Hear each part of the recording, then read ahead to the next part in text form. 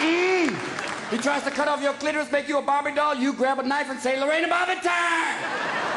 Don't make me go Cobra. I will go Oprah on your ass. Don't make me. Because what are we dealing with? We're dealing with fundamentalists. The Amish are fundamentalists, but they don't try and hijack a carriage at needlepoint. Now, and if you're ever in Amish country and see a man with his arm buried in a horse's ass, that's a mechanic. Remember that. Well, who are we looking for? We are looking for Osama bin Laden, one of 52 children. Even Freud would say he has issues. What does he look like without the beard? Howard Stern, Barbra Streisand? I don't know. I don't care. I know this. He is a 6'5" Arab on dialysis. Why is that so fucking hard to find? He's like, oh, look for somebody attached to the luggage. Try this. I also know one thing. When you see the tapes of him, you see a psychopath very calmly talking about horrible things and went, wait a minute, we have some of our own. Theodore Kaczynski sitting around with nothing to do. Ted's played a beautiful mind the home game. You give Ted a mailing list and some tools? You say, Ted, these people have been bad. He goes, are they bad? Oh, very bad. I just want a few things. Oh, I know you do. Here you go. Or maybe we get Charles Manson, great organizer, incredible with chicks, but no, you can't use him. Because Chucky all the time comes up for parole and he's gouged a swastika in his forehead. I'm better in many ways, yeah. Charles, what would you do if you got out? I'd kill everybody! Whoopsie! Because what are we dealing with? One of the fundamental things is in a jihad. That sounds like a country western term like jihad! But if in a jihad you kill an infidel, which I am said to say is all of us, and you yourself die, you go to heaven and you're greeted by 71 dark-haired virgins. Now, anyone who's ever been with one virgin's going, I don't know. For my talent portion, no. And recently, there was an article in the New York Times that Quran scholars said the actual translation is not 71 dark-haired virgins, but 71 crystal-clear raisins. Slight difference in interpretation, really? That's very strange, like finding out thou shalt not kill is thou shalt not wear a kilt. And the Scottish are going, fuck off! No! And imagine some guy blows himself up, goes to the gates of heaven saying, where are my bitches? Here are your raisins. Or 71 Virgils going, you got a pretty man. Or one day we get Osama bin Laden, he goes to the gates of heaven. There's George Washington waiting, going, how dare you defile that which we created, and starts wailing on his ass.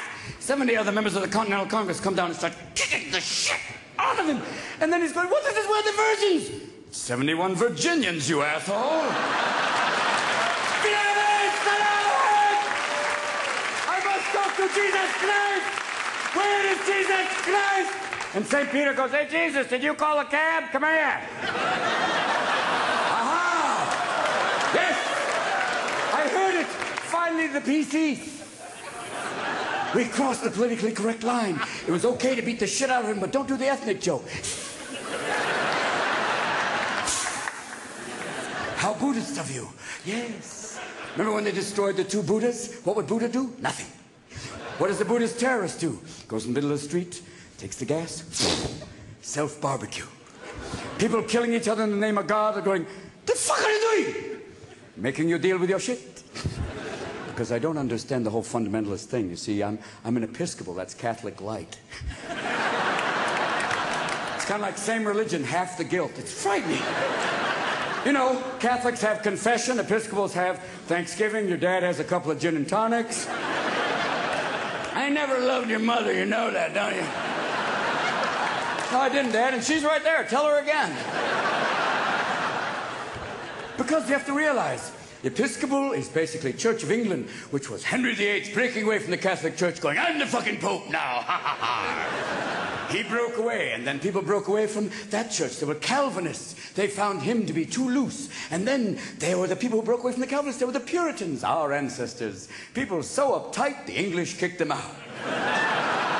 How fucking anal do you have to be for the English to go, get the fuck out? No, take your pimp shoes and go. And they land here in America going, hello.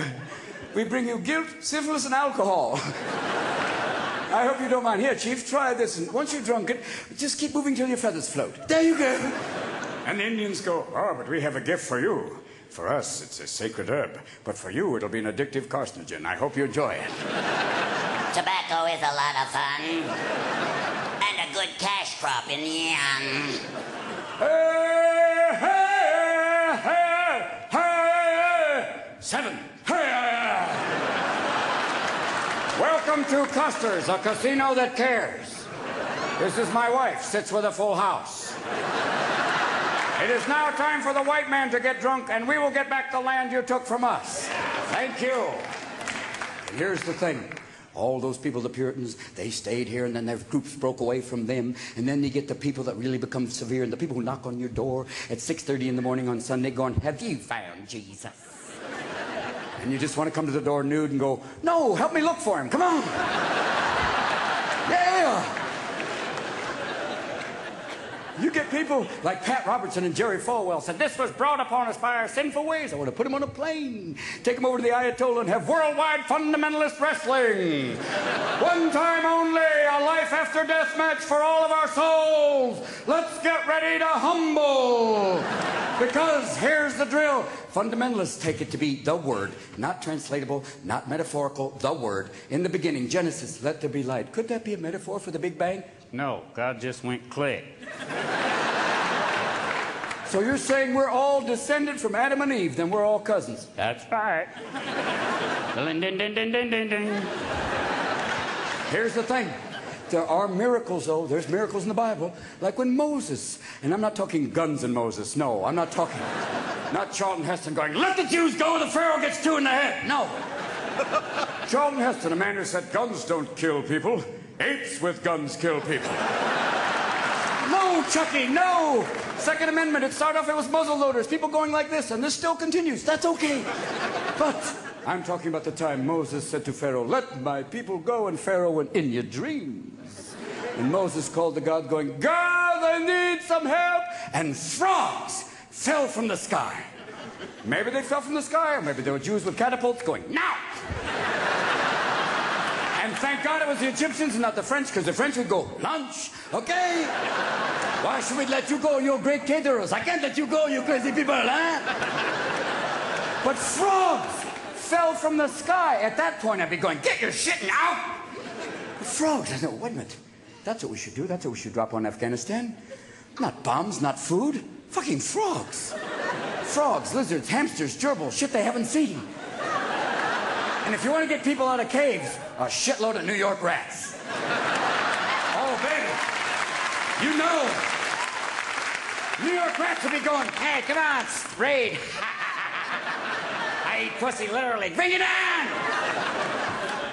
But that's what they dropped in. And even then, Pharaoh was not pleased. He said, oh, please, David Copperfield, no. And then boils, and then firstborn dies. That's it! Hebrews, get out! And everybody, Bandish, Taranoi, everybody!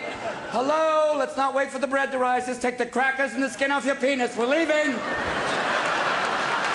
Excuse me? Why the skin off a penis? We're traveling people. You don't want sand in there. Let's go! And this is so passe, the dicky thing, forget it. Let's move!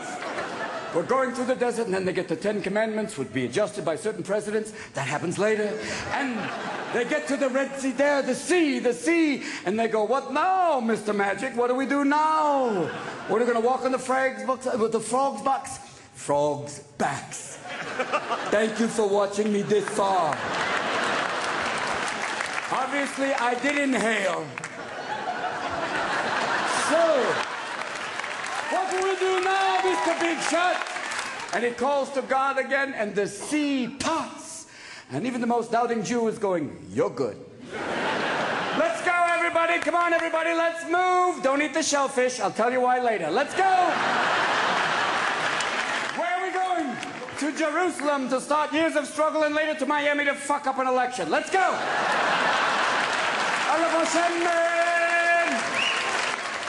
And then the Pharaoh comes, but the sea closes, and he calls to his cat like God, but his cat like God can't do shit, because it's afraid of water. And then there's another miracle. The night that Mary said to Joe, I'm pregnant. And Joe went, holy mother of God. And she went, you're right. Oh, Jesus Christ. What a great name, Joe. That is so much better than